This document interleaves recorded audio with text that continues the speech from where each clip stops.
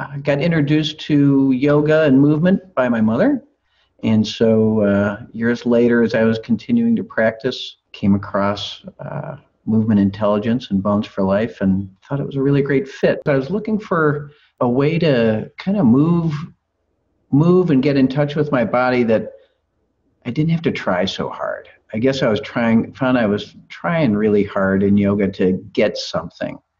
And when I got introduced a little bit to the thinking of Moshe Feldenkrais and some of the processes, it just made sense to me. So I guess the appeal for me getting started was, that I could experience myself how my body's supposed to move. And that was new for me.